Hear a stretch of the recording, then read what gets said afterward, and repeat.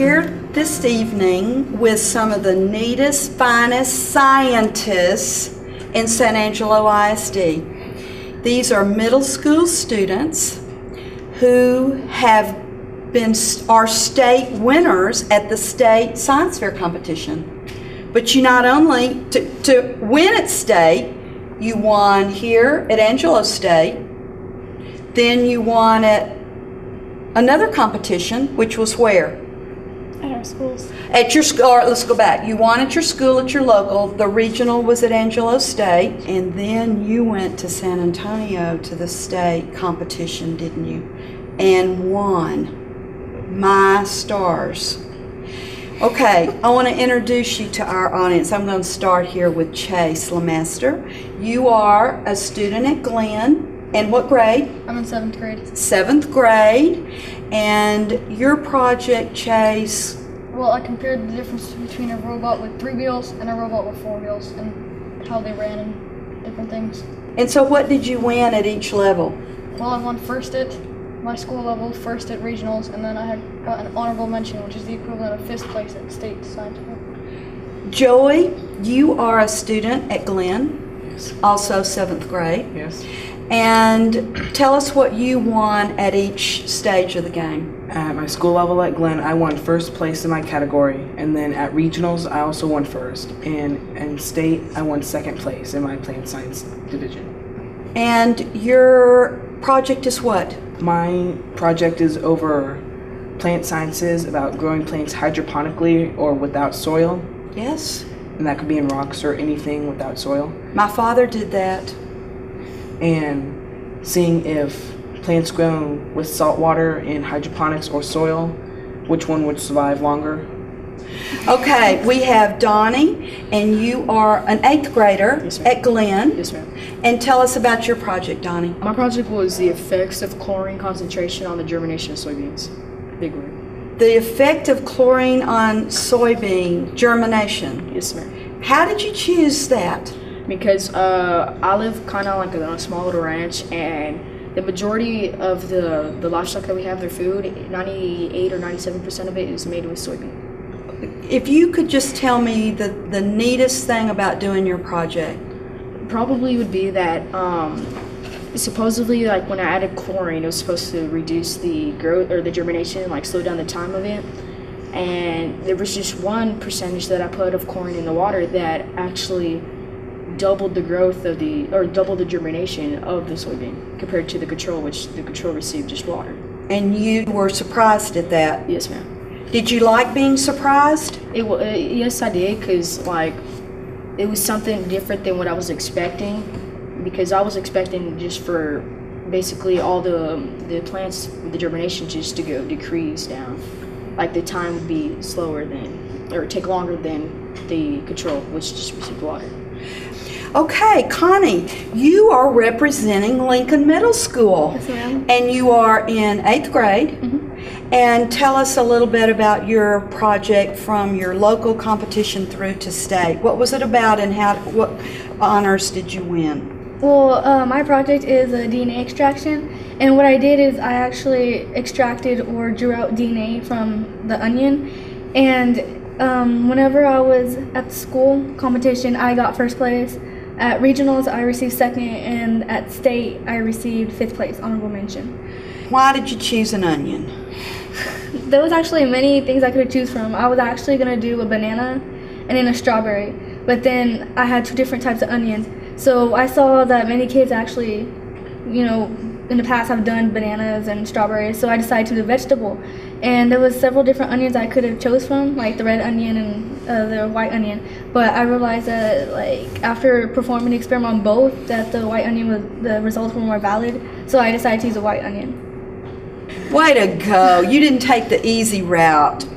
Angelica, you are at Glenn, Yes. an 8th grader. Tell us about your projects. I tested electrolytes and coconut water and Gatorade to see which one had the highest concentration of electrolytes, and I tested that with a circuit and a multimeter to get my current flow to the multimeter and get my measurement. What do you want to be when you grow up? I definitely want to be in the medical field, I know that. And my project was kind of on nutrition, and that's basically why I chose it, because I like working with stuff like that. Did you have any surprises? Actually, I did, because the coconut water had almost triple the times as much of the electrolytes than the Gatorade. Did that surprise you? Yes. Because we think of Gatorade having the most help to our energy. Mm-hmm. So we just need to drink coconut? Coconut water. Coconut water. I'm not sure I can, but I'll try. We have one last young lady, Danielle. You are 7th grader at Glenn. Yes, ma'am. Tell us about your project. I tested 3 different blade designs on a wind turbine to see if different blade designs affected the performance of the wind turbine. What prompted you to choose that? Last year, I did something similar, but it was with wing design. So I just switched it to blade design on a wind turbine. You built on it, didn't Yes. you? Are any of you interested in building on your project for another year? Yes. My project was actually a continuation of last year. And I saw through the years that young people who built on projects really were able to take it deeper if they were interested in it. You don't want to do something more than 1 year you're not interested in. Now tell me, anybody else have their project have some struggles? Maybe it wasn't a surprise, but it was just more complicated or gave you problems. Anybody? Well, mine was kind of like that. I had some issues with the design in the beginning of the robot to get it to run. And then I found a design online that allowed me to switch out the number of wheels so that I wouldn't have to take one apart and then rebuild the other one over and over if I realized I need to go back to the first one. Did you anybody find that your experiments worked right the first time? Anybody's? Well, mine kind of did, because like it did prove my hypothesis right with that first time, and the second and the third, because I was basically mine was doing with chlorine in the seeds, and the germination of the plants. My bad. And my hypothesis was that when I added a 10% chlorine solution to the water and watered the plant, the seeds. My bad. That it would inhibit 50% or more of the seeds, or prevent them from germinating, and when I experimented, that did become the case. So, yeah. Well, you were very fortunate, weren't you? Because would you say that you and most of your friends, it took several different tries to get things to work, and that is the real world. One of the reasons, the great gifts of doing projects like this. Tell me, what percentage, and 1 or 2 of you can answer this, what percentage of this project was done at school, and what percentage did you have to do in your own time? Own time, like 100%. Okay. I did about 100% at my house too. Most of you do that, most of it at home. The whole project. Were there times you wanted to chunk it? Yes. Anybody?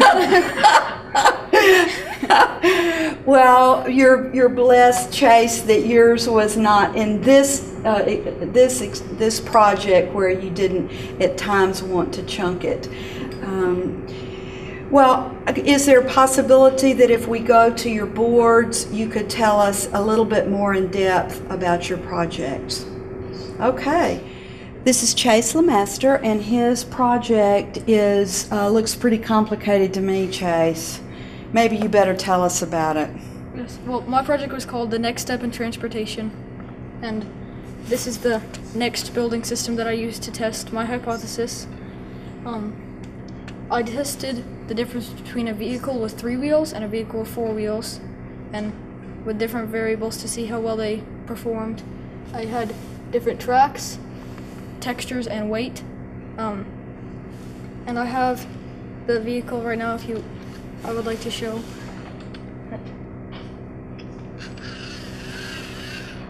It runs rather slow on the carpet, but...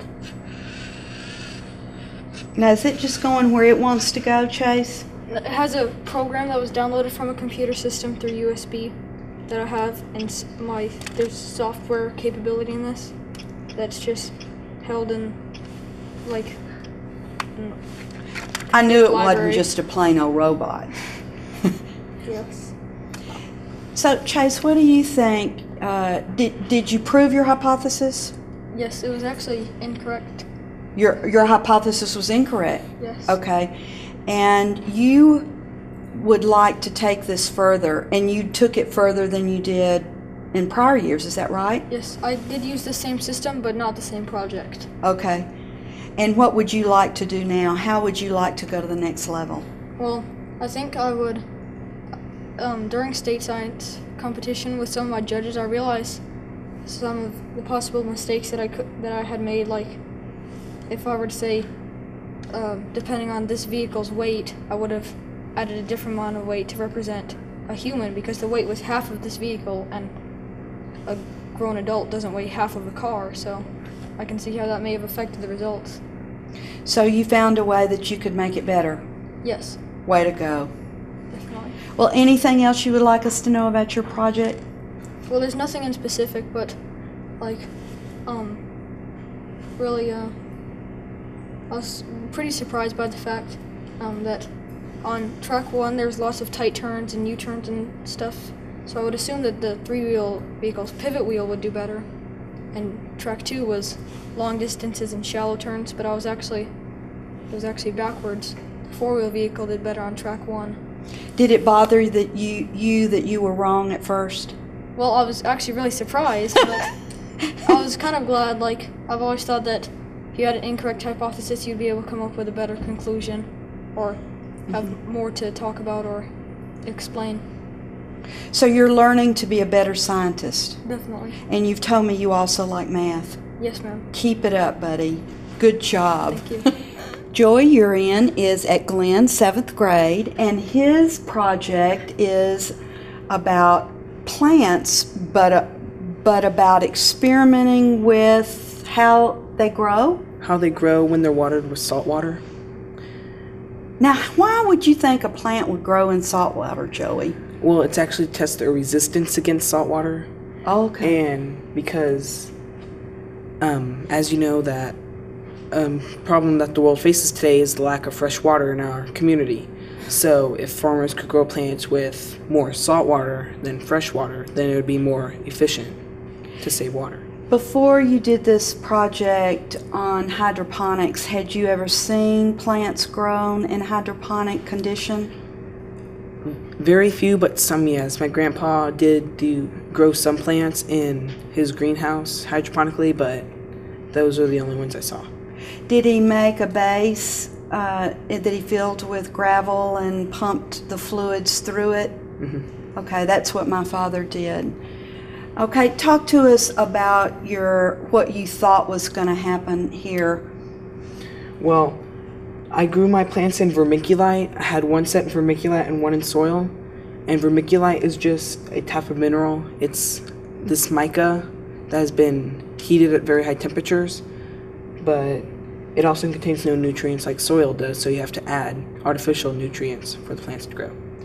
So I thought that if you grew the plants with vermiculite instead of soil, that they would be able to withstand a little bit more than the salt, more salt resistance than the regular plants grown in soil.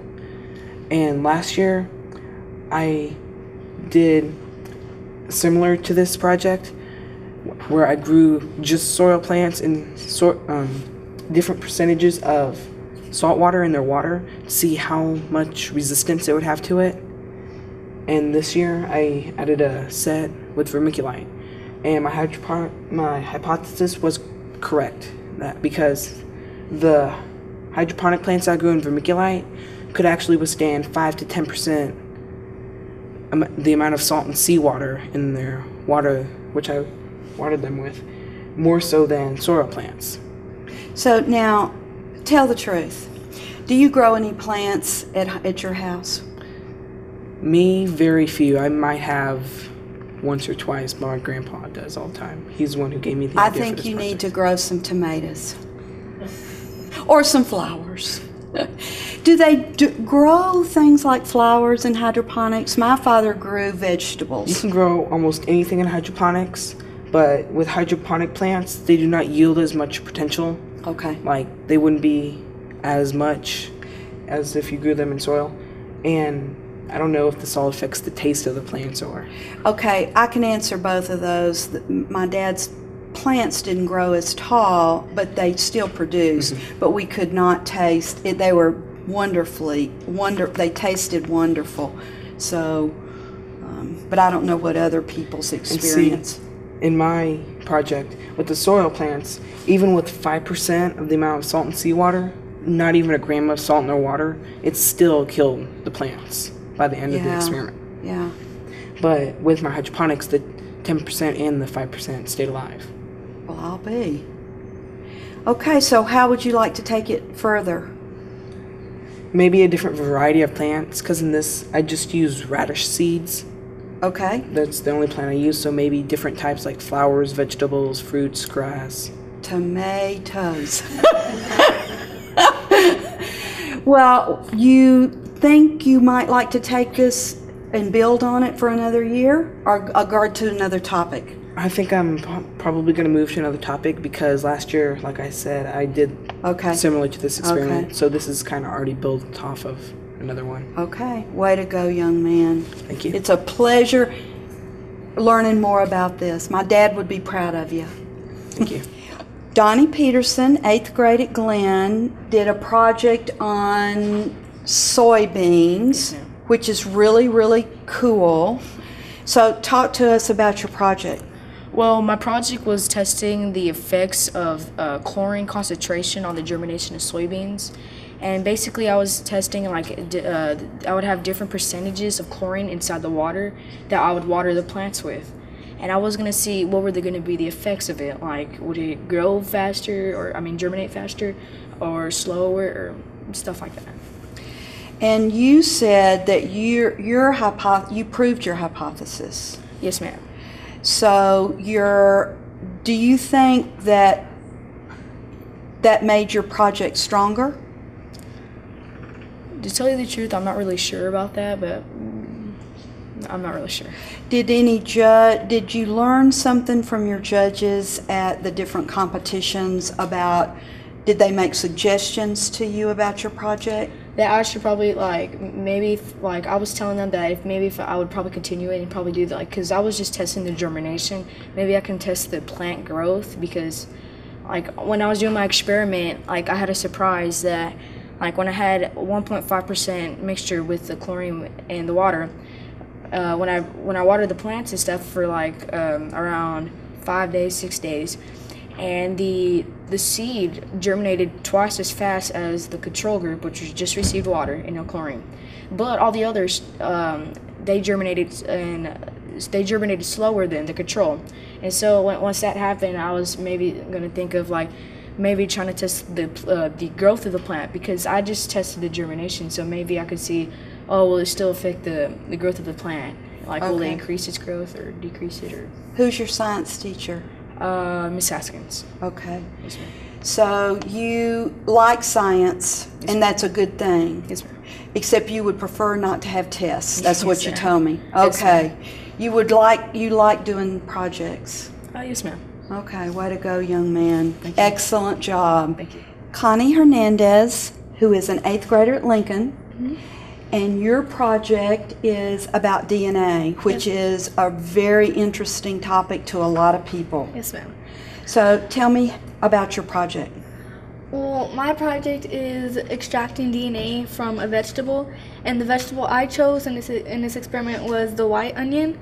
And it's actually pretty interesting because DNA, even though it's really small, it actually is a very important thing. So being able to be in cellular biology is actually a really good category. And my project is basically just, trying to understand DNA. So after doing a couple of hours of research, there was a lot of hours of research, I actually discovered that DNA is an organic substance that encodes and carries genetic information, and it's also the fundamental element of heredity. And so after figuring out what DNA was, it's pretty weird to do an experiment and you're clueless about something. So I had to do lots and lots of research about what DNA was and what certain chemicals that I can mix together to help react with them to extract them from the onion. So after I actually did that, I had to create a substance out of just like dishwashing soap and water and adding several pints of salt to it to help actually create a new chemical, sort of. And then I did some blending and some heating, and I actually used ethanol in my experiment to help bleach the DNA strands. And after doing all this, I got to see DNA strands actually like form out of the onion. So that was worth it all, wasn't it? Yes, it was. Wow, young lady, you've learned a lot. Would you say you spent more time really working with that onion or more time in research? I would say doing the research. Okay, but when you started your actual project, then you had a lot of information to build upon, didn't you? Ma'am. Now, did you prove or disprove your hypothesis? I proved my hypothesis. Way to go. Way to go, way to go. Now, is this the first year for you to do a project on this topic? Yes, ma'am. Now, you don't know for sure whether you'll get to do a project next year, but you told me that you're going to get to help one of your younger sisters. Yes, ma'am. Do you think you'll do something on DNA? Next year I probably will do something on DNA. Okay. But my sister, she's probably interested in like mechanical, so she'll probably do something like that. Okay. So if she's going to get your help, you're willing for her to pick her topic. Yes, ma'am. Way to go. Way to be a good big sister. What did you learn from the judges at your competitions? I learned that the higher level you got to, the more competitions I went to, such as state, the judges were more interested and they actually asked harder questions for you to actually ponder more. And they actually went deeper into the experiment. You actually had to do a little bit more research to make sure next time you got judged that you wouldn't be, clueless on what you were doing. That's good to not be clueless.